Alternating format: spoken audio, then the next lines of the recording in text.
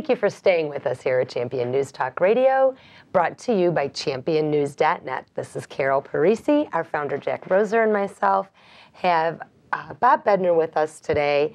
And the last thing we said, Bob, was boots on the ground, knocking door to door. Boots on the ground means that we get our message delivered.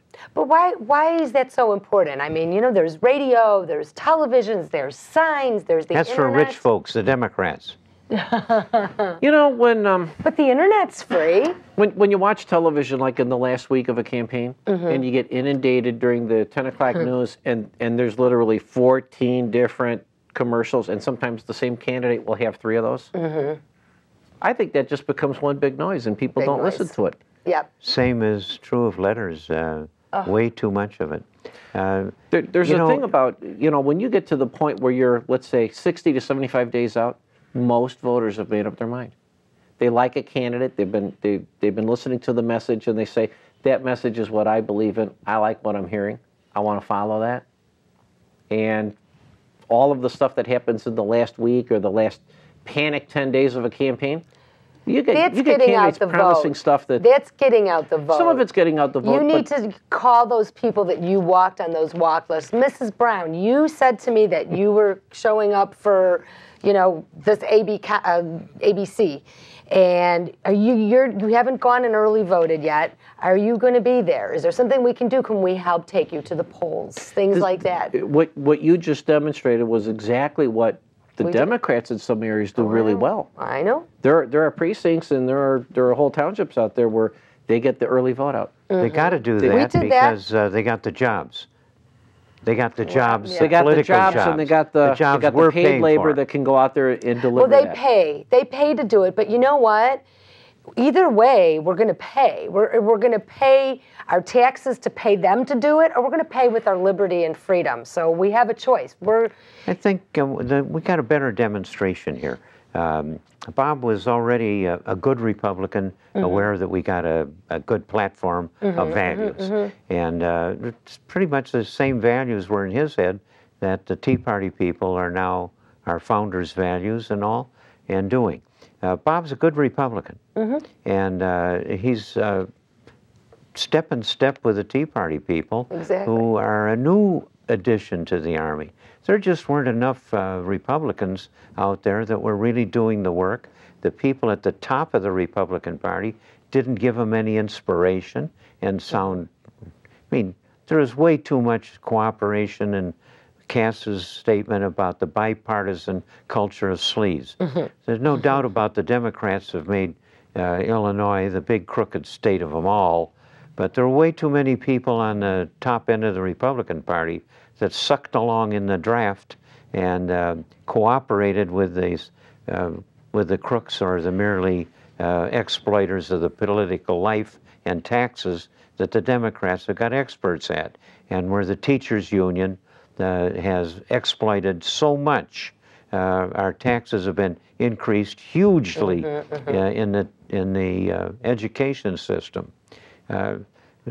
$16,000 per child is way too much to be spending on an education. Money isn't doing it. But that's the way it's been run by both parties. Principally, the Democrats have given us this bankrupt economy in Illinois. And along comes the Tea Party people, and as a lifetime Republican, I'm so glad to see active people of principle added in that are becoming people that will take over as positions that they can take at the bottom end or at the top, whatever they're suited to fill. There's room in the Republican Party because that's the only vehicle to go and beat the Democrats. Yeah, no, you're exactly correct. It's the Republican Party is the only thing that is going to take our country Tea Party people back. got to get in and take over precinct committeemen and other posts in government, county level, township level, and bigger if they can do it. Now, if you look at the last election, 2010, Acorn was out there. The community organizers were out there. The union people were being paid to be out there. But I'll tell you what, you compare that with the Tea Party folks. And I was at one of Joe Walsh's events where it was a volunteer appreciation night. It was at a pizza restaurant in Lake Zurich. You were there, Bob. The place was packed. I've never seen any candidate put together an army like Joe did. This army had passion. They had the kind of passion that I don't care how much a community organizer is paid, that you can't pay to get that kind of passion. And that translated into votes big time in 2010. That kind of energy translated into a victory for Joe Walsh. That's the real Tea Party. It isn't, as the press calls it, a bunch of disorganized people like these kids that are camped out. Those are rebels without a cause. They don't know what they're doing. Not sure what the message is being delivered there. When you listen to things on television, you hear a different perspective every time they interview somebody there. So they haven't gotten their message straight. With the maybe Wall they Street will. protesters? Yeah. Oh, that you know you what? can't compare that to Tea Party. You know, Tea Party is a little different. You know, where they've gone out and they've either become candidates. Lenny Jarrett's running for state senate. Lenny Jarrett. In the 31st district. Don Costella's a longtime Republican like me, and he enjoys the Tea Party movement. He's running in the 30th Senate District, and he's taken on a major task in taking That's a quality man, Don Costello. I like nice Don. Man. He's a great speaker. It's enjoyable to hear him. Handsome Tremendous dog dialogue guy. on issues and what's going on at the state level. He's going to be great. Yeah. Ari Friedman running in the 29th for Senate. Oh. Dr. Friedman is going Terrific. to raise Super guy. He's the running for the IQ in the Senate. general. Yeah, 29. What district is he in? 29. 29th. Yeah, we're talking a lot of politics Susan here, Garrett which we stepped don't down. normally do. We don't? Organizational politics.